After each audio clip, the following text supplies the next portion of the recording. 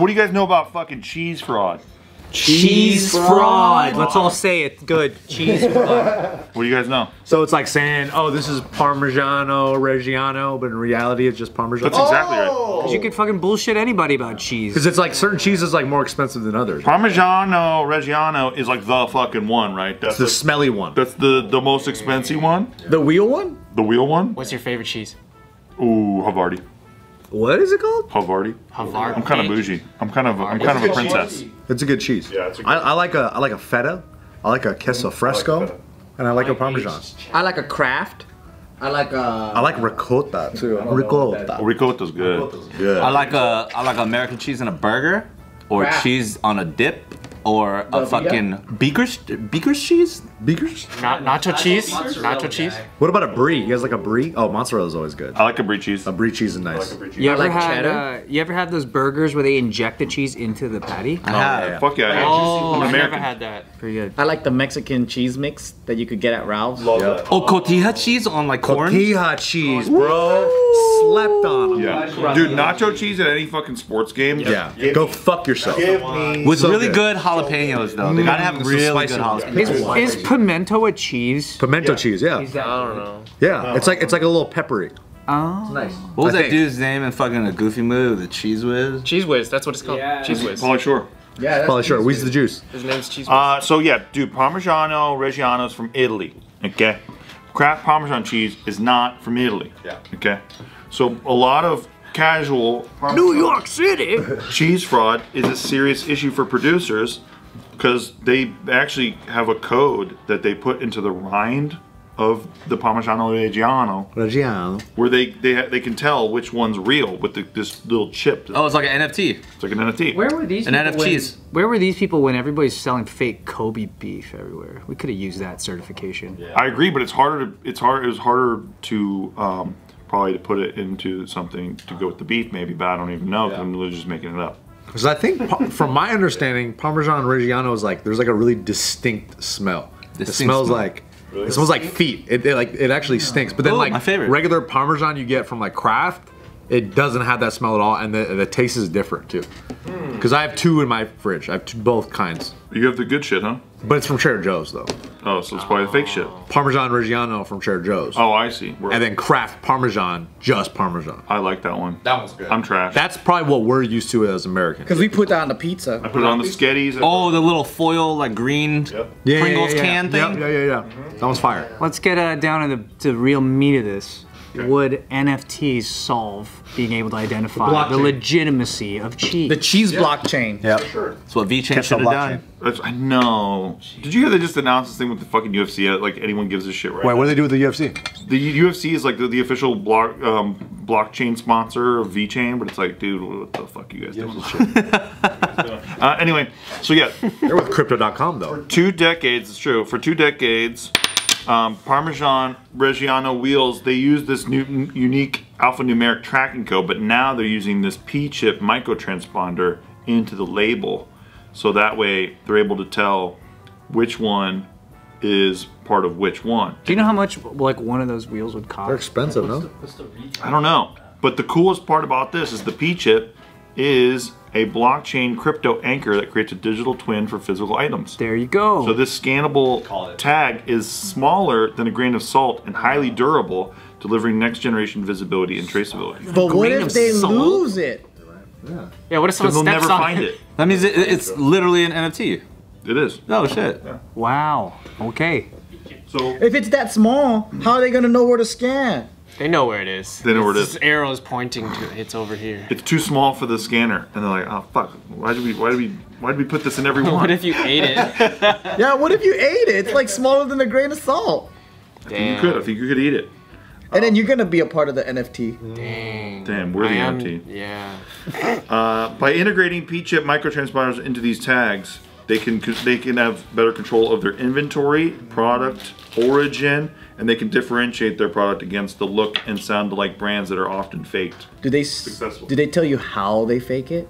Oh yeah, they make a similar cheese with a similar method, but it's not the one from the Parmigiano Reggiano. Like fake Nikes. Regular it's like it's counterfeit, just yeah. it's a cheese factory, Oh, so that's but then they put like a fake label. Yeah. It's like counterfeit wine. This is the real shit from Italy that we're talking about, like the one that. So people are doing like busted up like white label cheese. Yeah. And just calling it something that's not full. Oh, so It's not from that place. From that place. In so Parmesan Reggiano is like a brand. It's not necessarily a type of cheese. Oh, it's like calling something cognac, which means it's almost like another whiskey or whatever, but because it's from Cognac, France, it's allowed to be called Exactly. cognac. Exactly. Oh, I see. Because it's from it's from this part of Italy, right? They say it's one of the world's oldest and famous cheeses. It's a product that symbolizes Italian produce, and this is the president of the Parmigiano Reggiano Consortium. That makes sense. And they said since the establishment of their consortium in 1934, they've worked to convey the value of their product globally and distinguish it from similar sounding products on the market that do not meet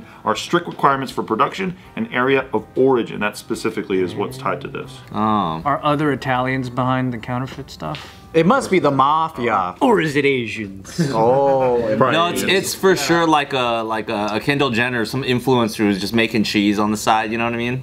Or is it kind of like what happened with olive oil? Remember that? there's an olive oil fake. Dude, that shit. They made counterfeit olive oil for so long that people's palates adjusted more to that, and now they prefer fake olive oil. Because if you look at certain olive oil, like you look at the actual ingredients, like a lot of the times it's a mixture of different oils, like palm What oil about- or what about vegetable the- oil. Or they lie because it's supposed to be pure olive oil, but then like they mix it. cold pressed or some shit. The green glass bottle is olive oil.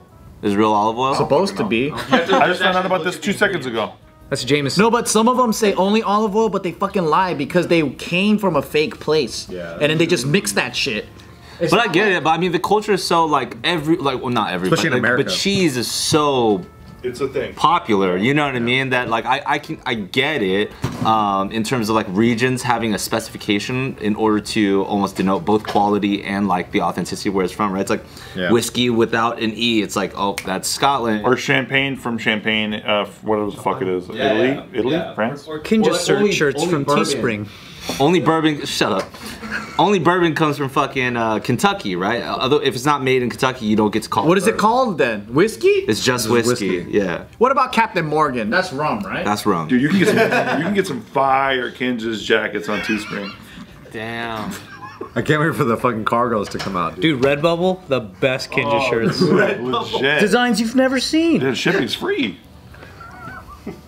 Teespring's cool.